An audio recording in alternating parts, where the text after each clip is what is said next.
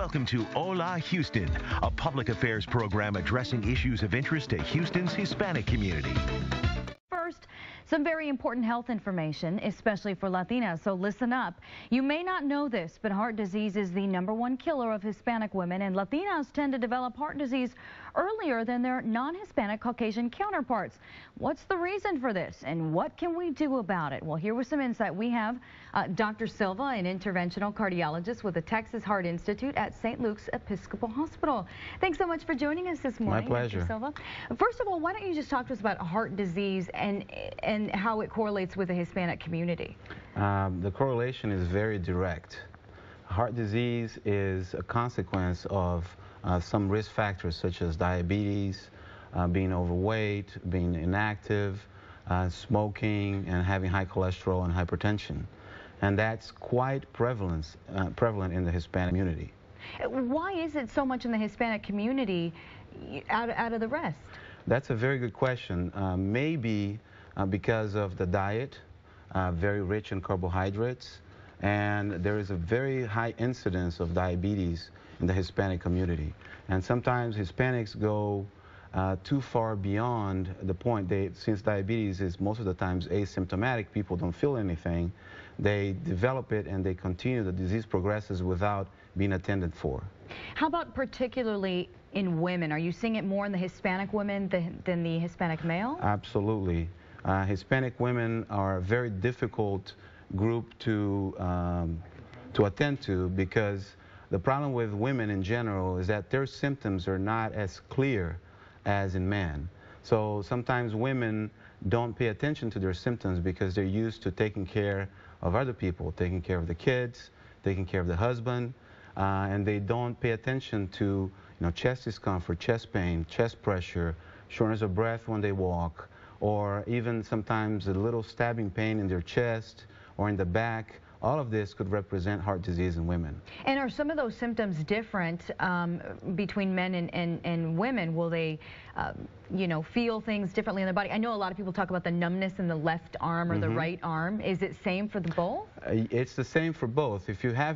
But the problem with women is that they usually don't have the typical symptoms, which is the elephant sitting on your chest, with radiation to the left side here, with numbness in the left arm.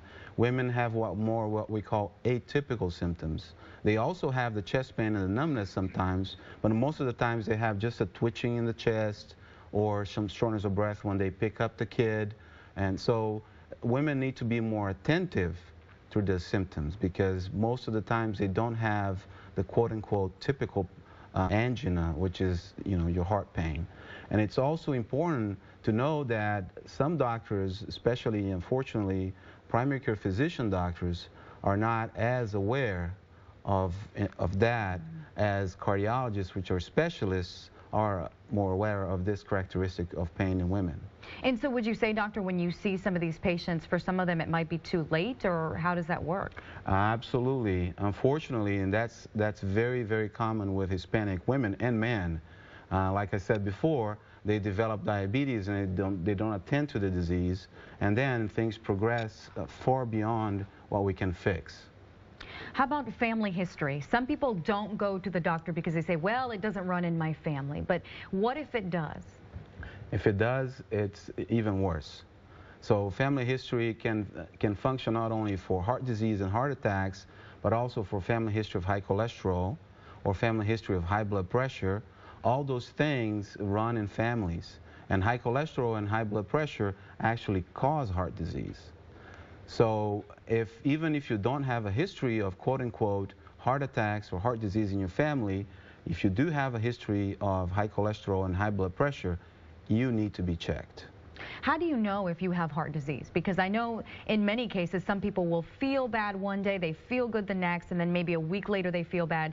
And it's one of those things, they don't go to the doctor because in that instance they're feeling great. Yes, the symptoms of heart disease can be very deceiving. You're absolutely right.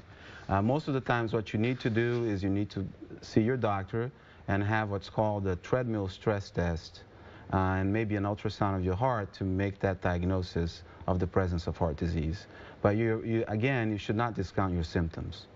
Can you give the folks who are watching this some advice? I know you talked about that Hispanic diet. Is there anything that we can do to curb that? Yes. For example, you can make food choices that will reflect in your future health, such as change from flour tortillas to corn tortillas, privilege the use of chicken and fish instead of pork, and absolutely cut back on the fried food. Anything else that you feel that our viewers should know about this very important issue? This is a key issue in the United States. The Hispanic community is usually not attended to, unfortunately, and Hispanics need to pay attention to heart disease more than cancer, for example. Okay, well, we are going to get some information out for our viewers just in case they want some more information. We definitely want them to turn to the experts. Can you give us that website there? It's www.texasheart.org, and you have a full gamma of information for heart disease in that website. Perfect. Okay, good stuff. Thanks so much, Doctor, for joining us this morning. My pleasure. We really appreciate it. Thank you.